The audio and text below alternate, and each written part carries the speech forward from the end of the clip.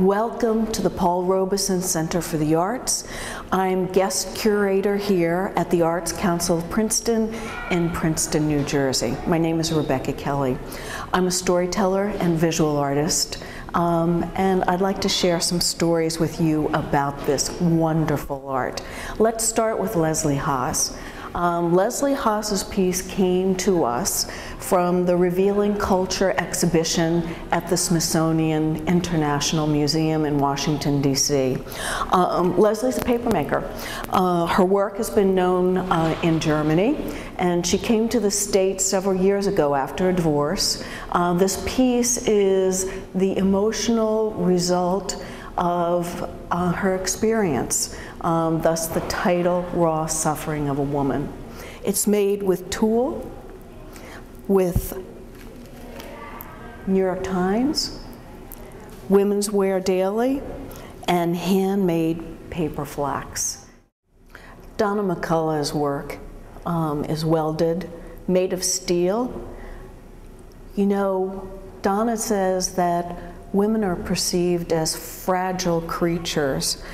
Her pieces indicate otherwise. They're strong, they're made of steel, they have a steely resolve. This particular piece was inspired by Joni Mitchell's song, Don't Interrupt the Sorrow, which Donna was listening to as she created this piece, named after the goddess Anima. This piece was created for raw beauty.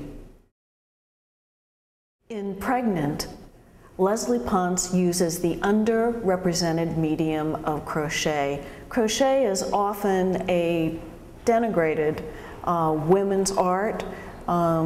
It refers to perhaps the sweatshop era of women sewing for very little money, and also crochet, knitting, embroidery is considered an upper middle class pastime.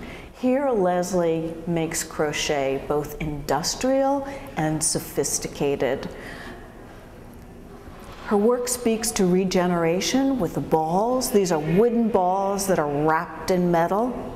There's a lightness to the piece, and this piece really speaks to the title, Raw Beauty, with both its strength and its lightness. It seems like the piece is almost floating from the sky. Carol Cole is a dumpster diver from Philadelphia, Pennsylvania. I worked with her in the show at Bucks County Community College at the gallery, the Hicks Art Center, where she used recycled materials there as well. Carol and I collaborated on the title of this exhibition, Raw Beauty. She also created this piece in specific for Raw Beauty, Life Force. It's a powerful piece. It's made with fence posts from chain link fences, from red crayons, you can see Carol's paper making in the base. She also used maple syrup spigots. She was in a junk shop, and the woman who was selling these said, you can have them all for free if you'll take the whole bucket of it. So the way Carol works is like many of the artists in Raw Beauty. The materials determine the work rather than the concept.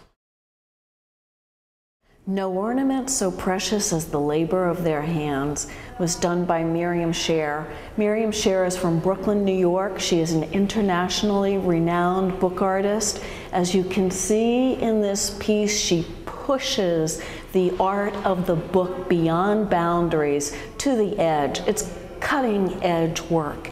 Miriam found these gloves on the streets of New York, and others found out about Miriam's project and sent her lost gloves from all over the world.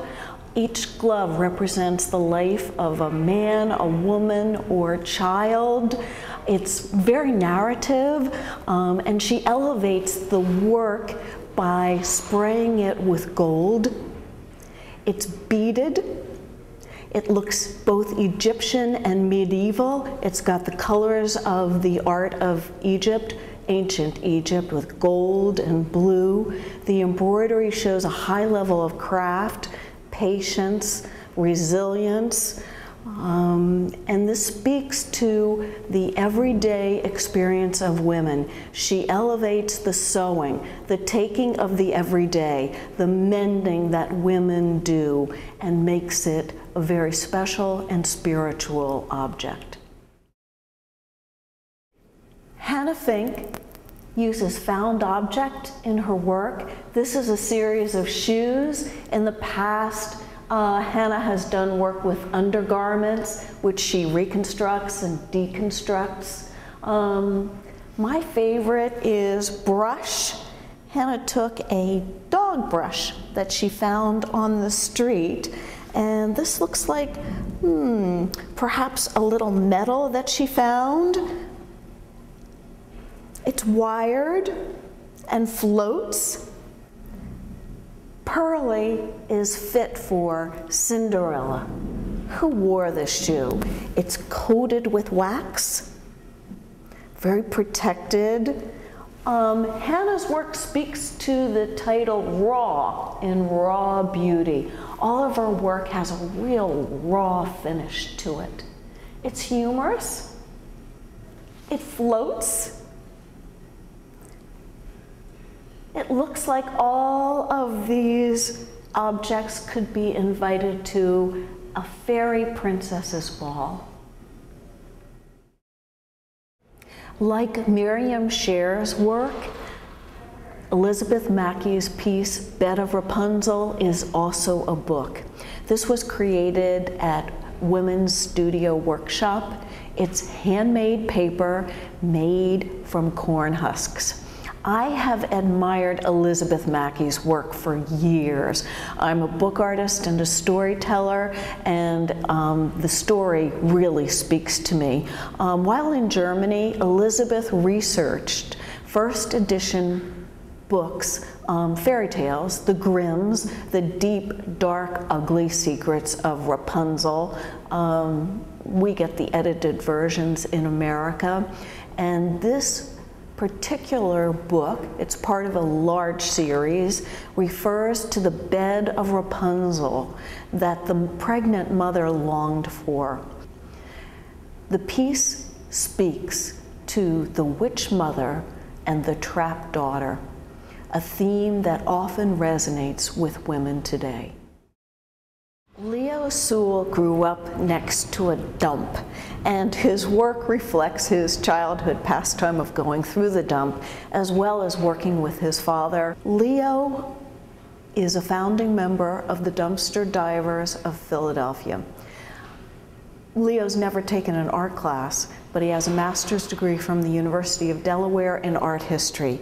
His knowledge of art history is evident in Venus de Junco. The title refers to his muse, Venus de Milo. It's armored, it's protected, it's made of various brass objects welded together. You can see coats of arms, you can see knights, you can see ladies. It's an imaginative, whimsical piece that invites many repeated views.